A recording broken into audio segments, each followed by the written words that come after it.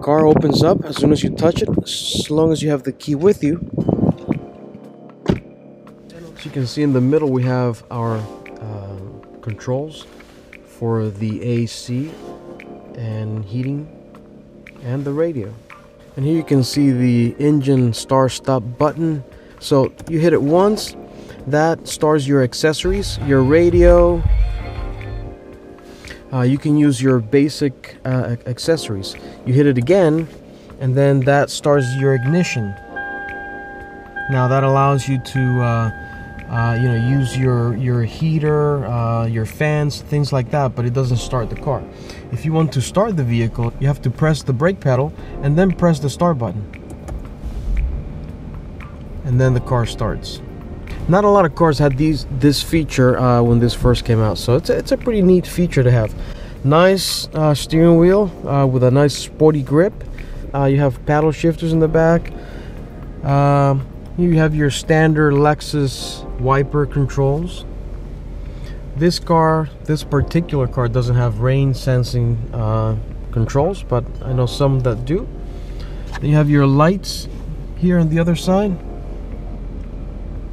That's for your headlights and your fog lights. Then in the center console, we have basically your display center up top, which you can control with this button here. There's not too many features in that, but it gives you the outside temperature, it gives you your range based on your gas tank, it gives you the average MPG, it gives you your tank average, it gives you your current MPG based on your throttle input as you drive, average speed, gear position, and nothing. Okay, also a very cool feature, you can actually set indicators on the dash for your speed and your engine speed as well, which as far as I know, the only car that had it before Lexus came up with this was the VW Phaeton, I think. You can correct me if I'm wrong on that, but I think that was the case. And basically there's a little switch here that allows you to go through different features to set that, and I'll show you how that goes. I'm going to press the button, and you can see at the very top there's your tire pressure. I'll move through it, and then there's different features that you can turn on and off. Here's the speed indicator. I'm gonna go turn that on, and you can see how I can now move the needle up and down to wherever I want the speed indicator to be. And what that does is that as soon as the speed starts to get to where I have it set, it will turn yellow, and if it goes a certain speed above that, it'll turn red. I'm gonna set it to 70, say okay, and then I'm gonna move to the tag indicator, and I'm gonna set that to on. You can see currently set at 5500, but I can move that down to anything you like, all the way to 6500, which is, I believe, red line on this car. Here's your radio, which is a nice system. You have dual controls for your temperature. You have front and rear defrosting, and including the mirrors. And you have heated and cool seats. So if you want to heat the seats, you move it this way to where the red area is. You have 3 settings. And then to cool the seats, you have 3 settings as well to the right. Here you have a little compartment which you can have a cigarette lighter or plug in your USB adapters in there, with a little compartment for coins and whatnot, which not sure it was intentional, but you can fit an iPhone here perfectly well. Gear changer, you have your cup holder here, and as you can see, everything in a Lexus is typically like this, where there's some hydraulic actuation to make a smooth motion, and that goes throughout. As you can see here, the arm grab, whatever you call these things, are the same. If you hold them down to hold yourself against and you let go, they go back nice and gently. While we're up here, here we have the rear view mirror with 3 garage memories, and you can set this for auto dimming at nighttime, and it also shows you the direction you're headed in. Right now we're facing northeast. Here you have a compartment for your glasses, lights for either side, and then your sunroof.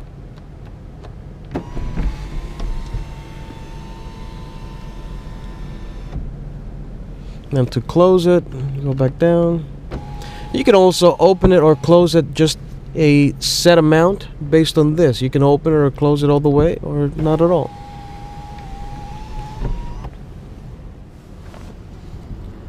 Door controls here. We have your typical Lexus setup. All the windows go up and down automatically, which is not many cars had this feature back then. Just a few of the luxury brands actually had it, but typically you have either 1 or 2 in the front, not the back. This one does all 4 of them. You have your window lock, door lock, and then to control your mirrors. And down here we have gas door opener and your trunk opener. And then your hood and your brake pedal is actually in here, and it engages by simply pushing either way. And here you have your traction control button and your transmission control. I think it's called electronic control transmission. I can't remember what it means, but it basically, it's the computer that controls your transmission, and it basically adjusts your shift patterns and such based on what you input here. So the power button obviously helps you have a more spirited driving experience based on shifts, but it doesn't really change the power output of the engine. If you hit the snow button, that actually sets the car on snow feature, and it's actually a great feature to have. I've had a lot of experience with this feature. It's a similar feature to what Toyota now has, called the crawl feature for their Tacomas and Tundras, which helps you get out of sand. This does a very similar thing for snow. It actually changes your ignition timing so that the torque output out of the engine is very slow, very low and smooth, and it helps you get out of snow very easily, and it keeps track of your movement and the traction of every tire, and it helps you come out of snow with ease. The seats are very ergonomical, very comfortable, and as you can see, it's got perforated leather to allow the air to go through when you have your cooling set up. Here you have a glove compartment, a decent amount of space, and in here you actually have your trunk opener cancel. Some people actually go and hit this button and cancel out your trunk opener and then complain that the trunk doesn't work. And you know, if you do it by accident and actually cancel that trunk opener feature, yes, your trunk is not going to work. This is for valet purposes. Also underneath, as you can see by these labels, this car has knee airbags, and it was the first to have knee airbags on both sides, the passenger and the driver's side. And as you can see, this car has all the service records, and it was always serviced by the Lexus dealership. Next service due 136,000 miles, currently 133. The inspection is also good until August 2018. I would also show you here that the seats are very adjustable. You can adjust them front and back, up and down. Front, the back goes up and down, and then your lumbar support as well here. Doors have a container which you can open and close, and that allows you to put a drink in here.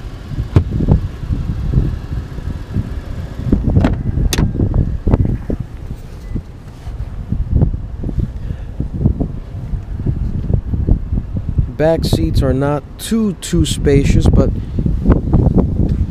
they offer enough space for average size adults, but it's not the most spacious interior.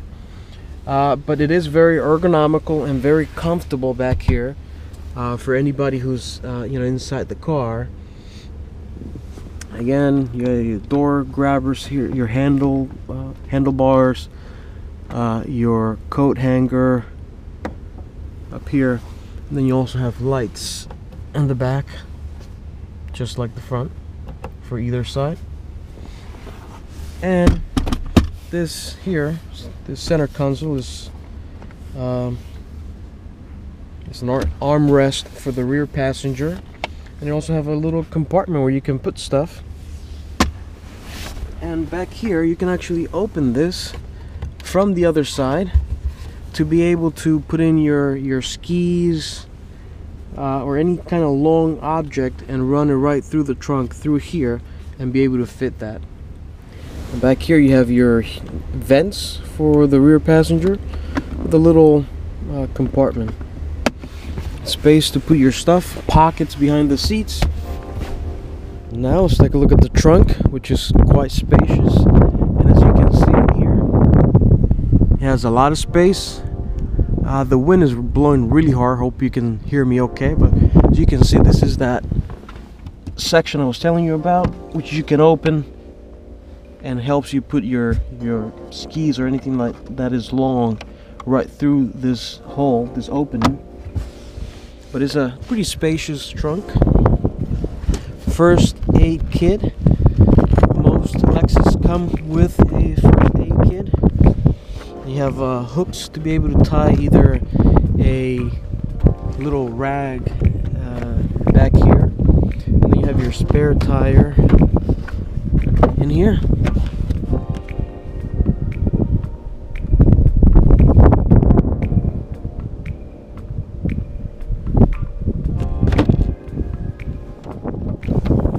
Now let's take a quick look at the engine bay.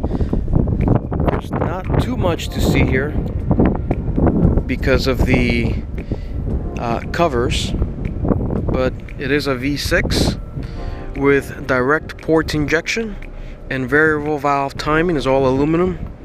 You can see the battery back there.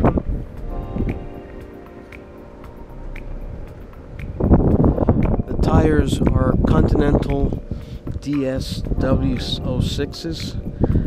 They're very good tires. They're very good all-season tires. If anybody's looking for sporty all-season tires, I highly recommend these tires. They're a great value, great price, and I've had it on about 2 or 3 vehicles now with a lot of luck. I gotta say, these are very good tires. These tires were replaced not too long ago, and I can actually show you the front ones have a lot of tread left still.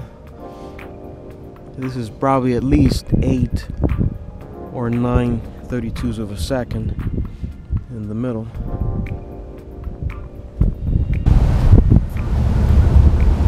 And lastly, one cool feature that this car has is that you can actually control the windows with your remote. Let's say that is a very hot day and you want to put the windows down before you come to your car so it cools off.